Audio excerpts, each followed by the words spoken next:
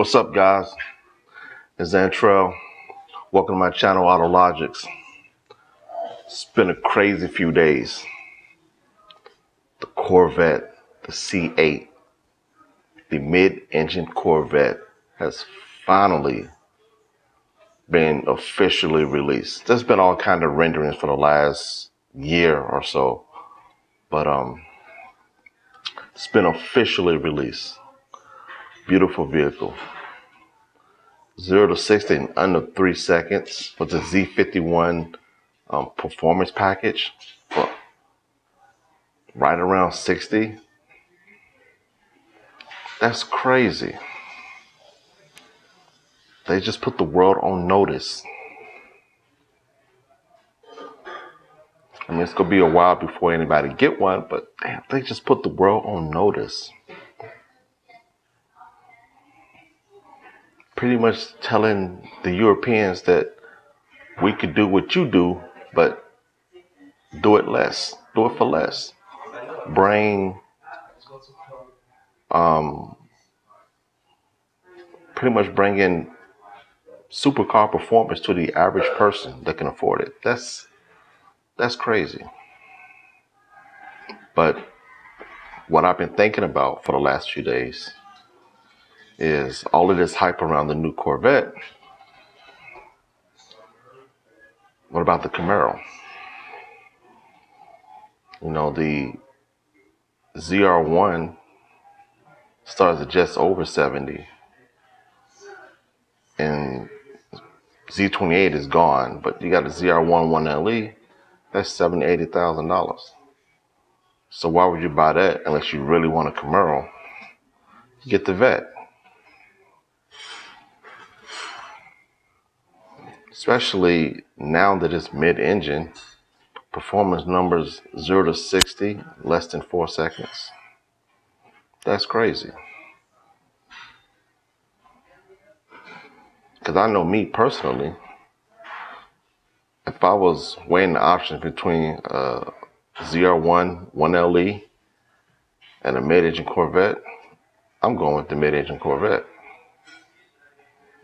So you would have to really, really, really want a Camaro to not get the C8. So what are they going to do to the Camaro? Because I thought that they were going to raise the price point of the Corvette to where it'd be just above what the Camaro maxed out at, but they didn't. So nobody's even asking this question. Yeah, we know the 7th gen Camaro got put on hold. They didn't say how long it's going to be on hold, but we know it's on hold. The new current 6th gen is running until 2023. So we'll see what they're going to do after that. But man, it's if you're a Camaro guy, it's scary right now.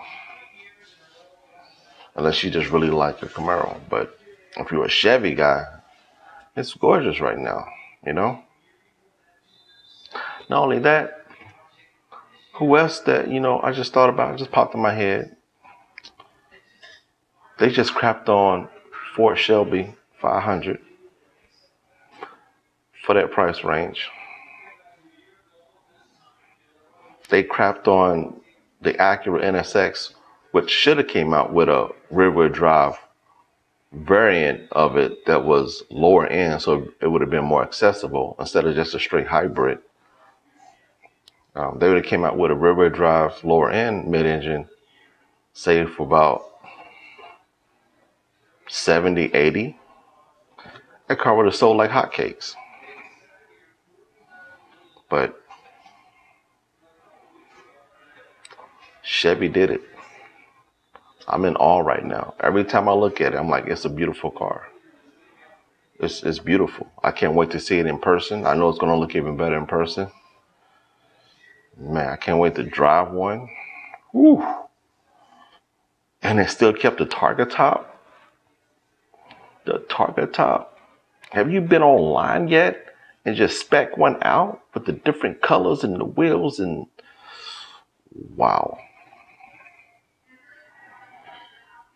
it's crazy. So I know a lot of you guys are like, they didn't stay true to form with the front engine rear wheel drive platform. But if you trace the history of the Corvette, they've been trying to go mid-engine for decades.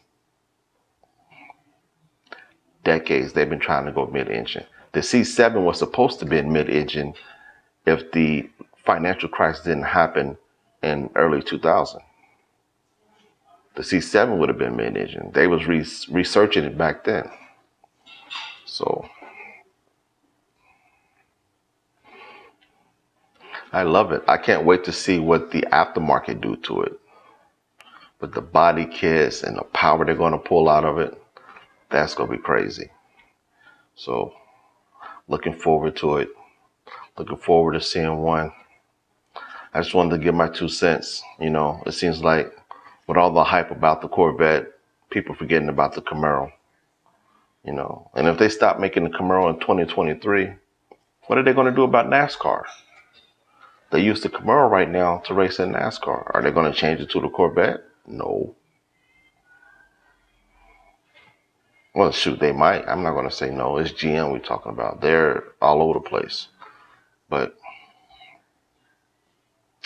let's hope not. Let's hope the 7th gen comes out. Now that the C8 is out, let's hope that they move some people around, shuffle them around, get the 7th gen going. It's probably already in development. So, they could have said to put it on hold just to take the hype away from that, to keep it more on the C8. So, but it's gonna be the thing to watch. The C8 versus the GT500. I will say versus the Hellcat, but the Hellcat can't turn corners. It's only good for straight line speed. But wow. Wow, wow, wow.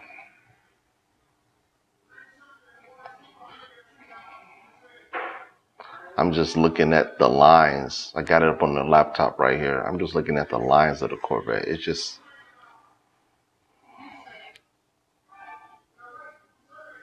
the different aerodynamic elements that they were able to push and move and redirect air to cool certain things and to give it better downforce.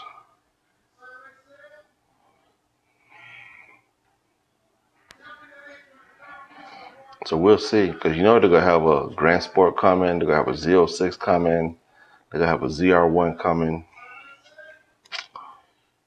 Then they're talking about a hybrid. Top of the line, I mean, it's they put the world on notice. They put Europe on notice. We could do what you do for less.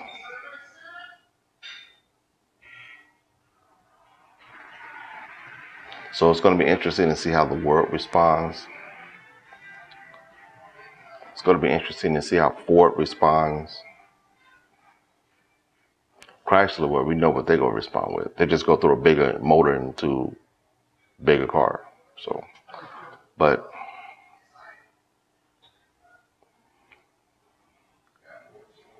well done, Chevy. Well freaking done.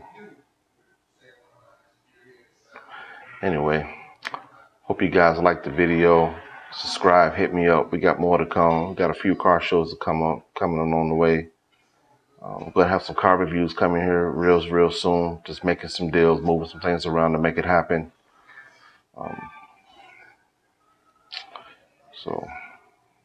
But well done. Well done, Chevy. Well done. And I'm out.